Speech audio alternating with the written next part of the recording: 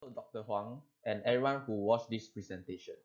Today, we are going to talk about the environment object, which is the coral reef, and the related microorganisms, which is Endozoicomonas, Pseudomonas, and Zooxanthellae. My name is Kok Fai, and my groupmate will be Jun Yong, Natasha, Angeline, and Kenneth. What are microorganisms? As we know, microorganisms can't be seen with the naked eye, and because of that, microscope is required to find out the existence of microorganisms. There are a total of 6 major types of microorganisms, which is bacteria, archaea, protozoa, algae, fungi, and viruses. All these microorganisms has already existed on Earth billion years ago before we human and also animal evolved. The survivability of microorganisms is strong enough for them to survive almost everywhere, which include ocean, volcano, forests, salt lakes, mines, atmosphere, and also in human body. Now, we are going to talk about our environment object, which is coral reef. Coral reef is known as the rainforest of the sea, and because of that, is also known as the marine ecosystem. Coral reefs are formed by colonies of coral polyps held together by calcium carbonate exoskeletons. They are mostly being found in tropical water because it is warm and shallow, but there is also some coral reefs that survive in deeper and cooler waters. The 4 major types of coral reef will be fringing, barrier, platform, and also atoll. One of the coral reef systems will be the Great Barrier Reef, which is located at Australia. Coral reef is important in the marine ecosystem because even it's only occupy less than 0.1% of the entire ocean area, and yet they have already act as a shelter to 25% of marine animals.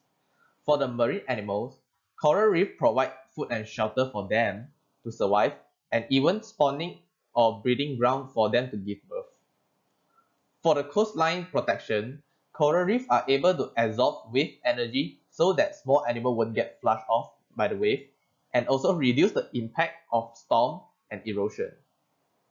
They are also participate assist in nutrient recycling, which include carbon and nitrogen fixing. Back to the point, we know that microorganisms can be survive anywhere, and now we are going to talk about the microorganisms that can be found abundantly on coral reefs.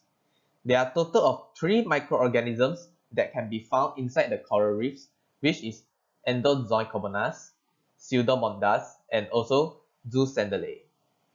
All of these microorganisms are very important to the coral reef as they have their own duty to maintain the healthy of coral reefs. Hi, my name is Natasha and I will present about the first microorganism for this topic, which is Zooxanthellae. So Zooxanthellae is a colloquial term for single-core dinoflagellated that are able to live in symbiosis with diverse marine invertebrates. So the domain for Zooxanthellae is Eukaryota, and the kingdom is Chromalveolata, superphylum is Alveolata, phylum is Dinoflagellata, genus is Symbiodynum, and there are some genus are also known as Amphibidinium, and other taxa which are not yet identified that may similar with Endosymbion affinitis. And the species for this Zooxanthellae is Symbiodynum californium. Introducing Zooxanthellae. So Zooxanthellae is a unicellular golden brown algae that live either in the water column as plankton or symbiotically inside the tissue of other organisms. It is symbiosis with diverse marine invertebrates including demo sponge, coral, jellyfish, and nudibranch. Is a photosynthetic organism that contain chlorophyll A and chlorophyll C, as well as dinoflagellated pigment, peridim, and didonoxanthin, and it gives coral their beautiful appearance color. So the roles of Zooxanthellae in coral reef to provide carbon needed for the coral since it's done the photosynthesis, so it will produce carbon dioxide. It also providing energy via the photosynthesis. It takes up nutrient released by the coral metabolism such as nitrogen and carbon dioxide, and it's involved in coral bleaching. Hi, my name is Junyoung, and today I'll be introducing our next genus of bacteria found in coral reefs, which is Endozoicomonas. Endozoicomonas is a relatively new discovery of bacteria genus as it was first proposed in 2007. It is from the phylum Pseudomonadota, from the class Gamma Proteobacteria, from the order Oceanospirillus, and from the family Halaceae. Today we'll be focusing on the three species of Endozoicomonas found in coral reefs, which are Montiporae, Gorgonicola, and Acroporae. So Endozoicomonas bacteria are gram-negative marine bacteria, hence they typically contain a flagella for motility as they swim around in the ocean.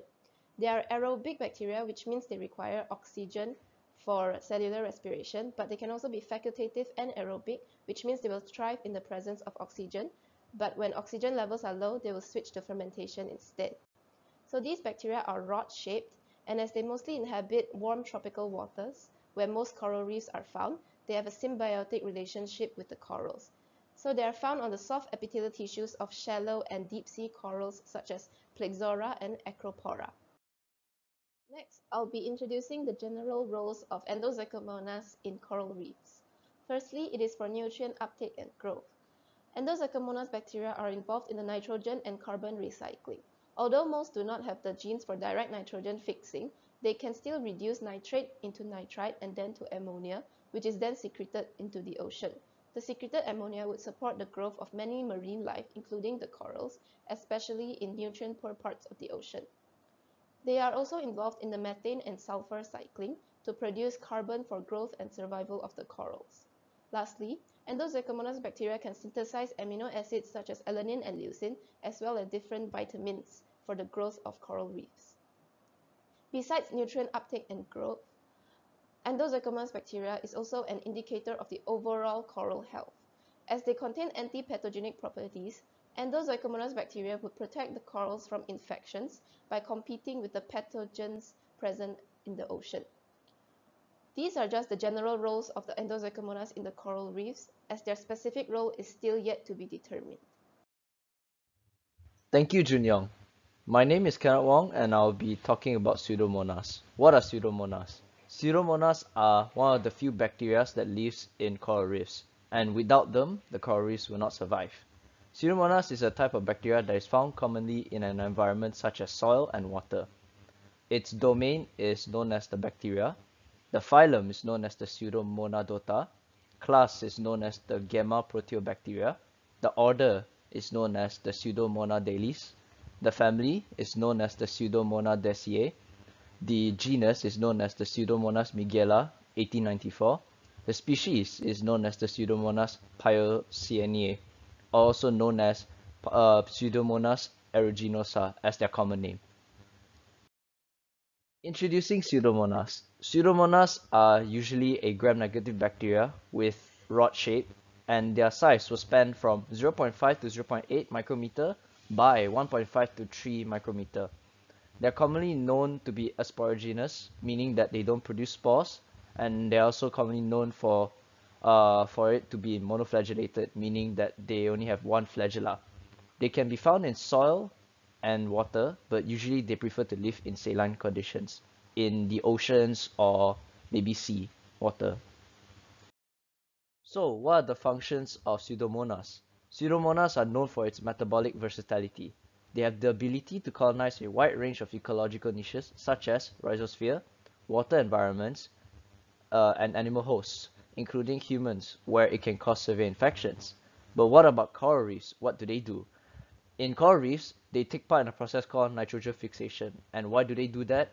It is to maintain the stability of the whole coral reef system. It also takes part in the degradation of the organic sulfur metabolite called the dimethyl sulfoneopropionate, known as the DMSP for short. This reaction reaction will be broken down into other products such as dimethyl sulfide, and DMS is suspected to take part in the climate feedback loop that could help counteract the global warming, meaning less pollution. It is also used in production of antibiotics, and coral reef plants and animals are important sources of new medicines being developed to treat cancer, arthritis, human bacterial infections, Alzheimer's disease, heart diseases, viruses, and other diseases. So, what are the impacts of coral reefs to humans? They are natural protectors, meaning that they protect coastlines from storms and erosion. Without them, we will have a lot of global warming and humans will suffer. They provide jobs for local communities and offer opportunities for recreation. They are also sources of food and new medicines. And over 500 million of people depend on coral reefs for food, income, and protection. Fishing, diving, and snorkeling on and near reefs benefit local businesses as well. I will now pass the time to my groupmate Angeline. I'm Angeline and I'll be presenting the rest of the slides. Coral reefs are dying. Relatively small amounts of change have resulted in major biological impact on coral reefs. As you guys may know, coral reefs are sensitive to pH and temperature changes. And for ages, climate change has increased the ocean's temperatures. This is terrible because these corals have actually adapted to live in a specific temperature range. So when the ocean's temperature gets too hot for a prolonged period of time, the corals can bleach and will eventually die. This phenomenon is known as coral bleaching, where corals expel microorganisms, leaving behind their white exoskeleton. Ocean acidification decreases the ocean's pH, and this is caused by rising levels of carbon dioxide in the atmosphere, usually from the burning of fossil fuels, for example. What actually happens between carbon dioxide and the corals is that the carbon dioxide is absorbed by seawater, setting in motion chemical reactions to produce bicarbonate and carbonate ions. Coral polyps bring in the seawater, which contains the three ions, which are bicarbonate, carbonate, and calcium ions, into a calcifying space, which is found between their cells and their the surface of their existing skeleton, and then they will then pump out hydrogen ions to produce more carbonate ions, which will bind with calcium to make calcium carbonate, which is essential for the formation of their skeleton. But the oceans absorb excess carbon dioxide, so there are more bicarbonate ions, but fewer carbonate and calcium ions, which makes it harder for the corals to form their skeletons, which cause decay and deaths of coral reefs.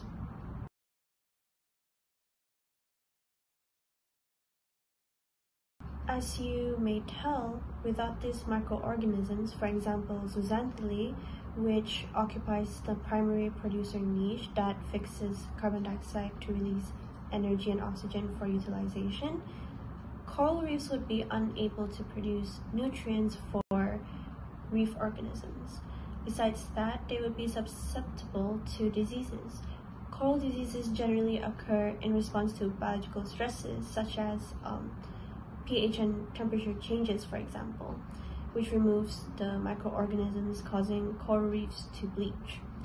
Besides that, the loss of these microorganisms will not only lead to the loss of marine habitat, but also the loss of shoreline protection, which, when all of this is happening, coastal fishing industries would also collapse.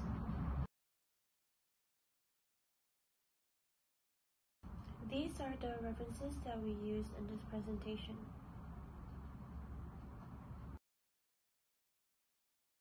And that's all from us. Thank you.